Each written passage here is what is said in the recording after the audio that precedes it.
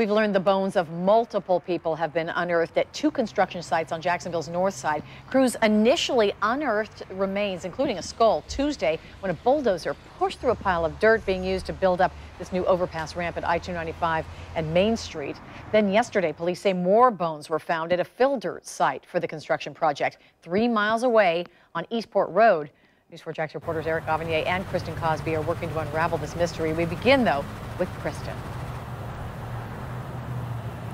Yes, Joy, investigators tell us that the bones found at this construction site behind me might be part of an old cemetery, but it is simply too early to tell. Dozens of officers sifted through tons of dirt looking for additional human remains. They shut the site down. We begin to bucket by bucket of dirt sift through what they had pushed up there. So we go through it 1 5-gallon bucket at a time. Construction crews putting in a new ramp at I-295 and Main Street discovered the bones and a skull Tuesday. The bones originated from a filled dirt site 3 miles to the north off Eastport Road. Detectives searched that site as well. They tell us they found the remains of at least one other person there. The tedious work will take about another week.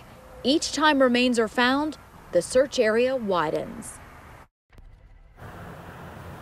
And detectives also tell us it's too early to tell the age of those bones. We will tell you that News for Jax received a picture of some of those bones. They're too graphic to show on TV, but I can tell you that they appear severely decayed. Reporting live in Ocean Way, Kristen Cosby, Channel 4, the local station. Thank you, Kristen. Now, News 4 Jax reporter Eric Avanier has been looking through old property records. And he joins us live from outside the construction site with a different perspective on why these bones may have been buried. Eric. Yes, well, we know initially investigators believed that the bones were at least decades old. So in that case, after we learned that, we went to the Duval County Property Appraiser's office, Jerry Holland, to learn a little bit more about this land, this FDOT site, because this is where the bones were dug up and carried off to another location. Now,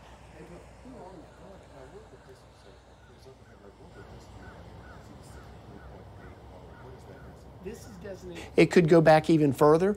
A lot of people in this area use prison labor, and many times it was such a way that when the prisoners died, they buried them on the site. And it could go back even further to slave labor, but really it will matter the most when they find more additional information. Some remains that may identify a grave site, that may identify grave markings, that will help date it. And that will really help us determine, should it have been marked as a family plot. Right now, it's too early to tell how long those bones have been there and where they came from, let alone what decade or century. Of course, we're going to have more on this perspective coming up later tonight. Reporting live from the north side, Eric Avanier, Channel 4, the local station.